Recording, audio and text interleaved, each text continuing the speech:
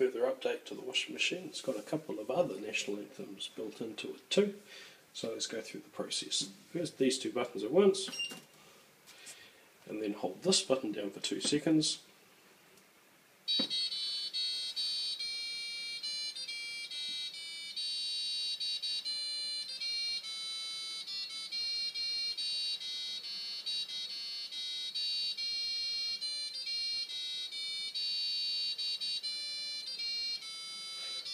And then to stop that, you hold this one down for 2 seconds.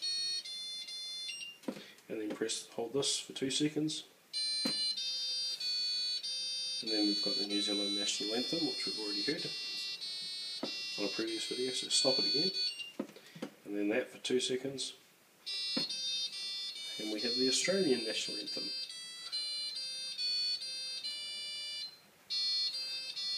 And then to stop, we just hold this again. Now those two combinations of buttons will cycle through the 3 national anthems that are built into this washing machine.